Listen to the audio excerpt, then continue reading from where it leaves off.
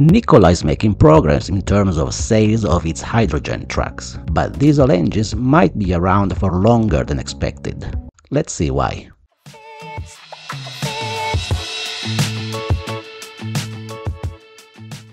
At CES 2024, during a press conference, Bosch America CEO Mike Mansueti presented a vision in which hydrogen is one of the key elements to decarbonizing the energy supply.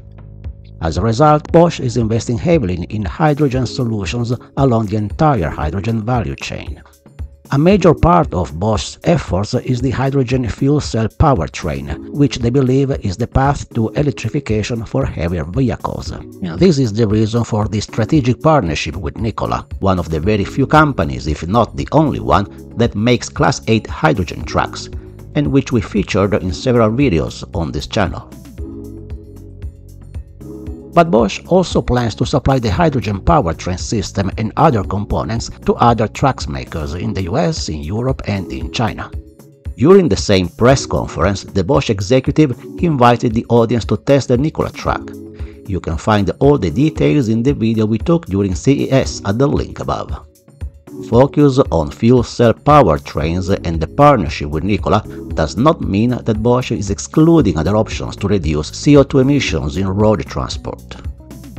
A few months after CES, Bosch was again in Las Vegas, this time for the ACT Expo, an event that in the last few years has become a must-go event to learn about trends and new products in clean energy for the trucking industry. Just like a CES, Nikola had its own space, but this time Bosch's focus was not on Nikola and not on providing fuel cells for new heavy-duty trucks. Instead, the focus was on how to accelerate the transition to zero emissions for existing diesel trucks.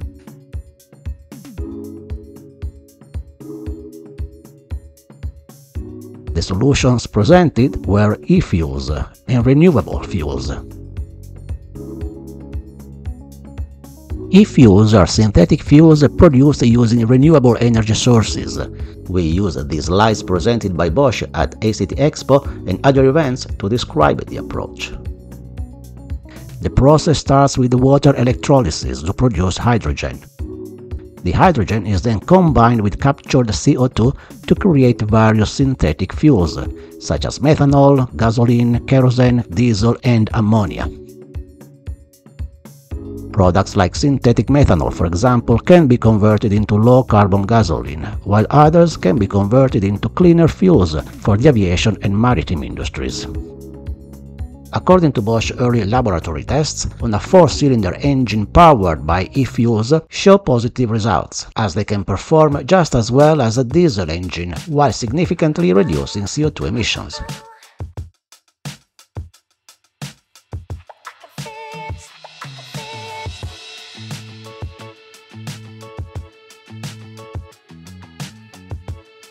This slide presented by Bosch and shared by other market players shows that from 2024 onwards, BEV and hybrid vehicles are gaining share, but by 2030 the majority of vehicles on the road will still be powered by diesel.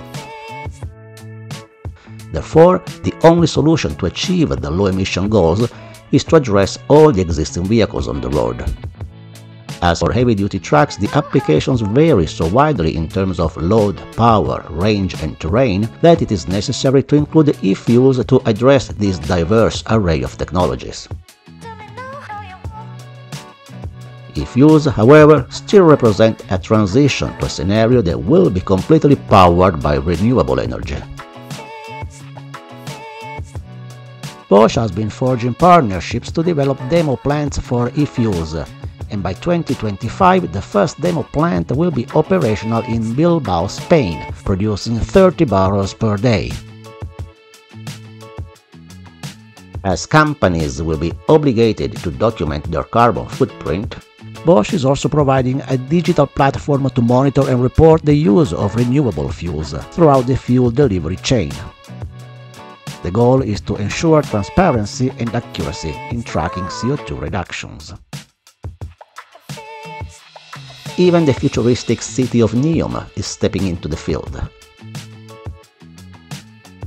Also during ACT Expo, Saudi Aramco and Innova NEOM's energy and water subsidiary signed a joint development agreement to construct and establish a synthetic electrofuel plant to demonstrate the technical feasibility and commercial viability of eFuels. Now, it is important to remember that eFuels are not a recent innovation, but they go back to the 1920s, when German scientists Franz Fischer and Hans Tropsch invented a method that mixes carbon monoxide with hydrogen to create synthetic petroleum. Not surprisingly, the method became known as the Fischer-Tropsch synthesis. Then, in the 1930s, German chemist Friedrich Burgos developed a process to convert coal to liquid hydrocarbons, and because of this innovation he was awarded the Nobel Prize in Chemistry. During the 70s, scientists at Mobil, the company now known as ExxonMobil, developed a process to convert methanol to gasoline, which is used to blend synthetic fuel with unleaded gasoline. Recently, eFuels received interest due to the advancements in renewable energy sources and carbon capture technology. The production of eFuels is therefore potentially more friendly to the environment and available at a lower cost. Most of the interest on eFuels, however, comes from Europe, not surprisingly, as gas prices are higher over there. Besides Bosch, also Volkswagen, Ferrari and other automakers are considering or investing in eFuels to complement their electric vehicle strategies. The push for eFuels in Europe is also due to political reasons.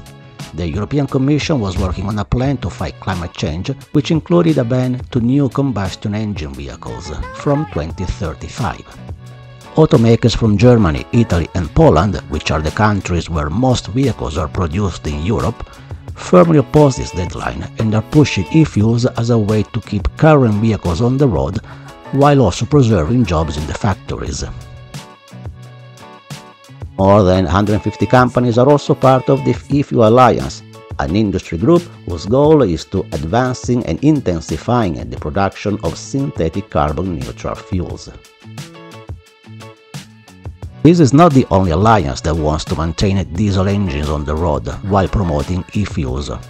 Recently, Toyota, Mazda and Subaru each committed to developing new and more compact engines that are compatible with petrol, diesel, but also with new alternatives such as eFuels, biofuels and liquid hydrogen. The message from Bosch, European and Japanese automakers is very simple. Full electric vehicles will take longer than expected, and diesel engines are staying longer than expected too. On this topic, we invite you to watch the video about BYD, who also has a vision of the future about electric vehicles.